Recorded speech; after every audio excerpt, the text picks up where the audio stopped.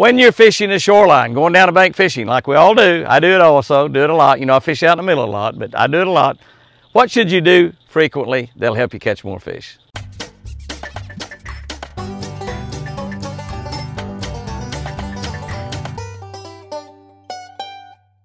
Good morning, guys and girls. May 15, we're going to be looking at 1 Thessalonians, reading from a Catch Our Better Life book on the Catch of the Day channel. Listen to me. If you're not subscribed to the Catch of the Day channel, hit that subscribe button right now. If you are subscribed, get one or two of your buddies to subscribe. We got 20,000 people on this channel now, and that's a small channel. Our other channel, Jimmy Houston Outdoors, has got 117,000 or so. That's a small channel, I know, but it's the best channel, the most important channel, maybe not the best, but the most important channel on YouTube, because it will cause you to have a better life. When you start out the day with God's Word, a scripture, just one scripture, and then you have a devotional built around fishing, then you have a fishing tip, you're going to be a better person and you're going to be a better fisherman.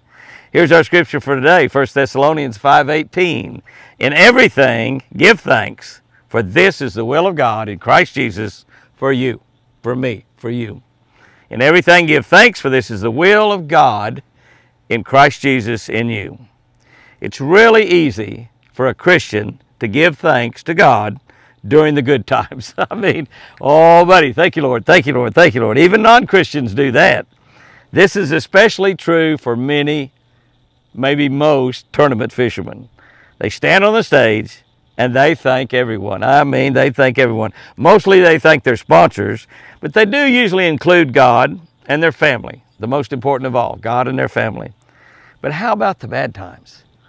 How about the terrible tournaments? How about when you lose a sponsor?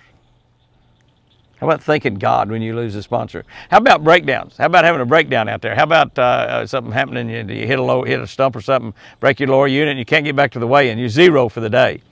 And you lose $10,000 or $20,000 or maybe $100,000. Maybe it cost you first place.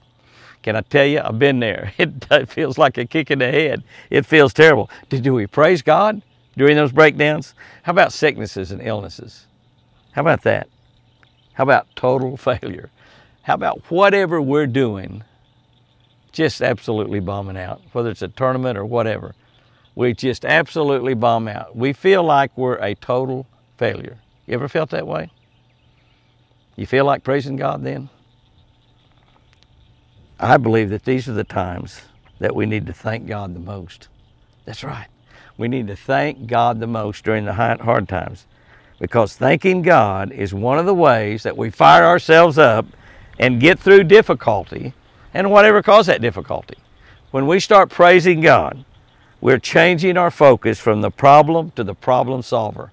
That's right, we're changing what we are focusing on. Not anymore, woe is me, what a bad break, I can't believe I did that, how stupid can I be?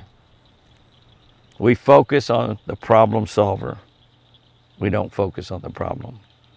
We've got so many things to thank God for that the bad will begin to become less important, and maybe more importantly, you are doing the will of God. Did you hear what I said?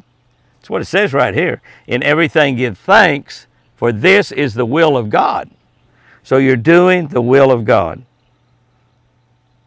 You're doing the will of God. And when you're doing that, can I tell you, I know victory is on the way. When you are doing the will of God, when I am doing the will of God, victory is just around the corner. It's going to chase us down and overtake us. Here's our tip for today. When fishing the shoreline, turn around frequently and make casts behind you. That's right. We're going down there fishing the shoreline, throwing at stumps and rocks and bushes, throwing a crankbait in there, wind it back. Turn around every now and then, make a few casts out in the middle. Make a few casts behind you. I've heard it said that 10% of the fish are on the bank, 90% are right behind where you got the boat. I'm not sure I agree with those odds. I do catch a lot of fish in the middle of the lake, but I also catch a lot up on the bank. Just every now and then, turn around and throw out in the middle of the lake. I've had co-anglers do it a lot, especially if I'm fishing some sort of structure where I can see the structure and I can hit every single piece of structure. Usually if there's a bass there, most likely I'm going to catch it. And so they're just turning around and throwing it out in the middle of the lake. It's a bad time to be a co-angler. Got to tell you, many times those guys catch more than I do. So So frequently when you're going down fishing the shoreline, just turn out and make a few casts out in the middle. Doesn't matter what you're throwing. Guys and girls, go out there and have you a great one today. And remember, I sure do love you.